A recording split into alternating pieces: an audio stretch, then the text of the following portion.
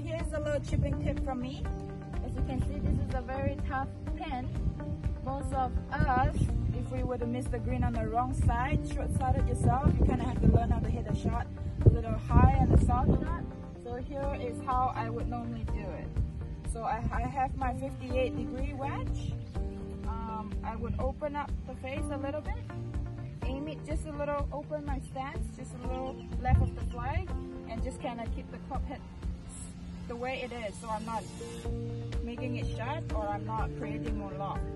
So I'm just turning my shoulder, keep my arms really soft, not handsy. So just turning my shoulder back and through. So just do that. Again, just like that. So I'll just keep my club face open, just a little left of the target, open stance so I can hit through, hit the target and turn through without using my wrist.